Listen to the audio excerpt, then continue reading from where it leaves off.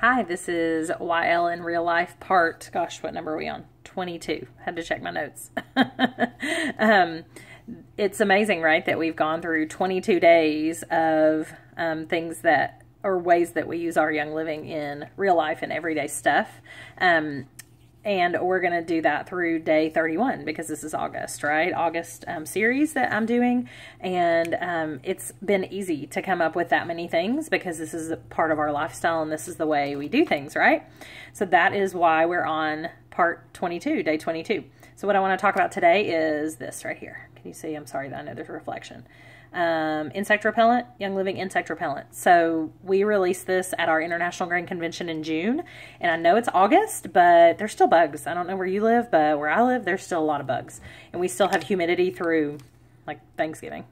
So there is tons of room for bugs to be out.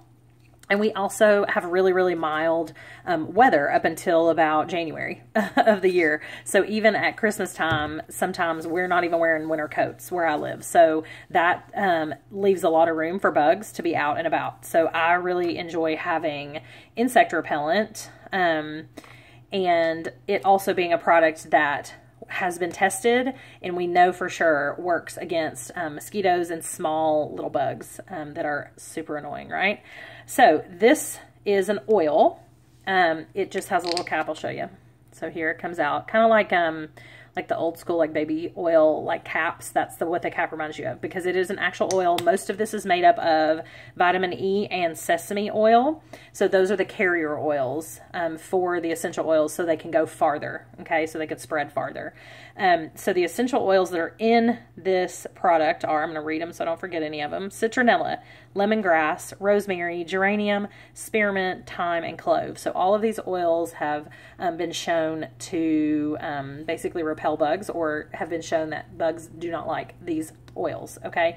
So that's why they're in our insect repellent. We know what we're doing over at Young Living, right? So what I love about this is it tells you on the front of the bottle it's DEET free and it is 100% plant-based formula. So you do not have to be concerned about using this on your kids, on yourself, on your pets even. You could totally use this on your pet, especially if you're outside playing one day and he's not normally an outdoor pet or, you know, something like that, your dog.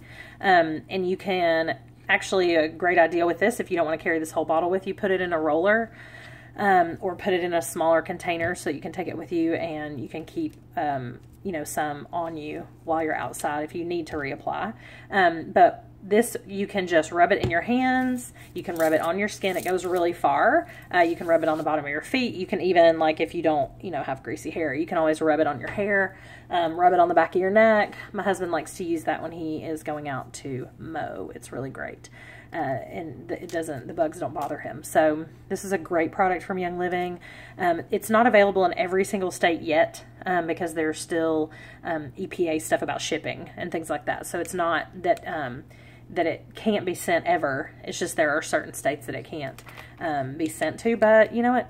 I'm in Tennessee and this is a state where we can get it. So if you're in Tennessee as well, if you're in the South, then grab this stuff because it is awesome. And we know what bugs plus humidity equals, right?